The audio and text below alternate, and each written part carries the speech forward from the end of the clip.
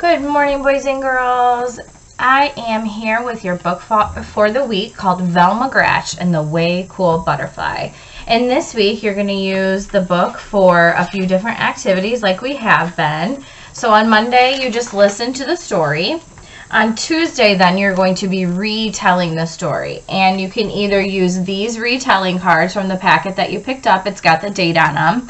And you cut them out, match the picture to the words, and then put them in order that they happened in the story.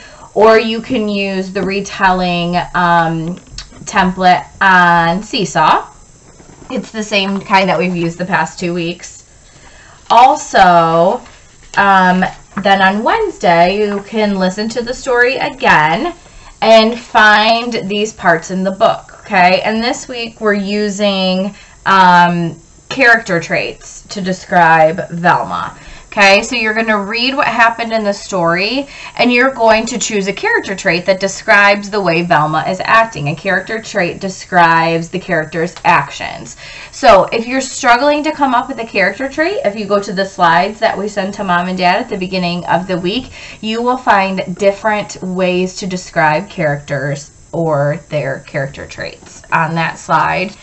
Then on Thursday, if you need to listen to the book again, you can, but you are going to write your favorite part of the book and reasons why. So this is kind of like an opinion. So remember, when we write an opinion, we start off with, my favorite part of the book was, and then you tell me why.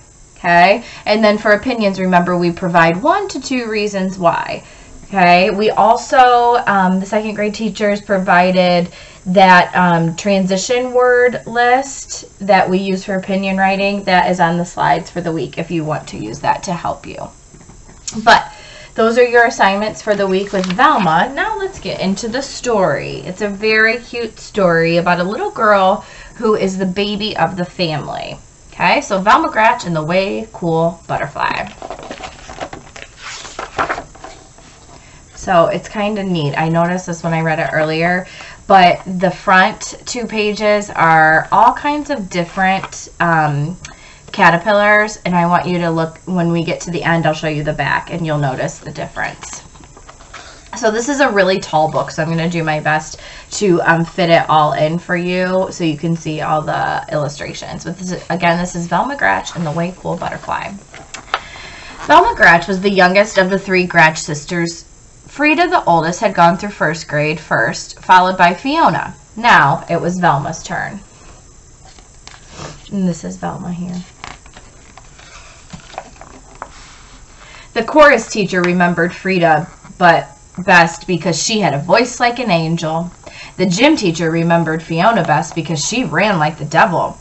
And the 1st grade teacher, Mr. Plexipus, fondly remembered both sisters because of Frida's miraculous math and Fiona's spectacular spelling. Everyone from the class guinea pig to the principal had magnificent memories of the older Gratch girls, but they could hardly even recall Velma's name. This made Velma feel as if she did not belong in the 1st grade at all. She wanted to curl into a ball and roll right back into kindergarten. Of course you belong, cooed Velma's mother, trying to cheer her up. You've only just begun. Soon everybody will notice you. Velma couldn't wait. She needed to be noticed now.